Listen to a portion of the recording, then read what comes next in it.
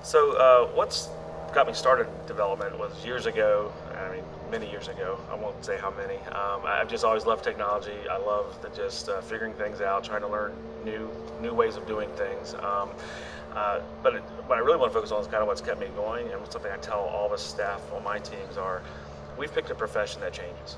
You can't just sit back and year after year just rely on the same knowledge you have. And I think that might work well with your company because I stress to my teams they got to keep learning. IT keeps learning.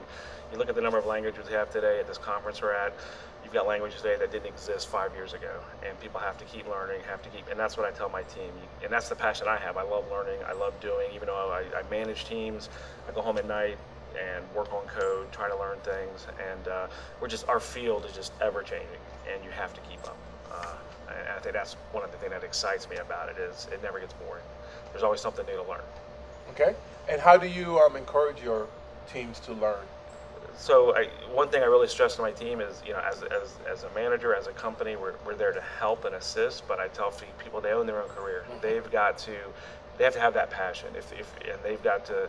There's websites out there. There's company like yours. There's all kinds of places where you can go find and learn about new technology, old technology, whatever it is that you're trying to learn. But I try to make it very clear, the onus is on them. Well, we're here to help. I'm here to coach. I'm here to guide. And Turner will have classes. People will have classes. But really, the individual has to want to learn and has to find those different avenues that work for them.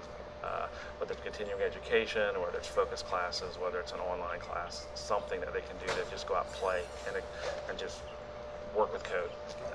And what is your name and who do you work for? My name is Rich Anderson, and I work for Turner Broadcasting here in Atlanta.